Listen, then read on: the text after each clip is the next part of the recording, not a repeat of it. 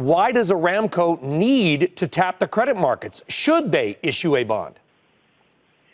Well, good morning, Brian. Aramco is obviously responding to the directives of the Saudi government, and the Saudi government has a very long-term strategic restructuring program for the economy.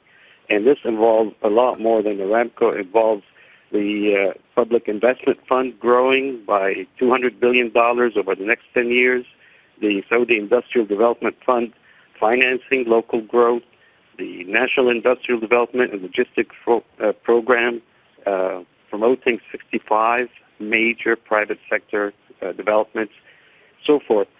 So, yes, it's a lot of cash, but it's going to be put to good use in growing the domestic economy of Saudi Arabia and also diversifying the economy away from being entirely dependent on oil and gas. You know, a big global, I guess, debate over the true value of Aramco, should it ever go public with that long-awaited IPO, Mr. Al-Husseini, $224 billion in pre-tax earnings. Do you think that should solidify Aramco's argument that it should have a public valuation of more than $1 trillion should it go public? Well, I have no doubt about that. In the long term, Aramco and the kingdom will be in the oil business for a long time.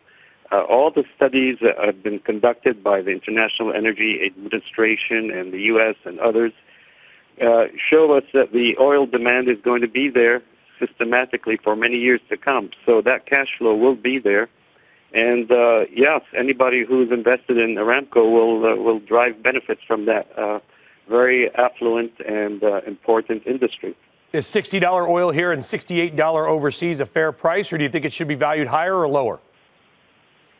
No, I think it's very fair. In fact, the concerns that many oil people have, both in the U.S. and abroad, is that for many operators, set aside Aramco and Saudi Arabia, but for many of the other operators, that is not enough to guarantee long-term investments. And if they don't do the proper pre-investing today, you'll see shortages in supply within a couple of years.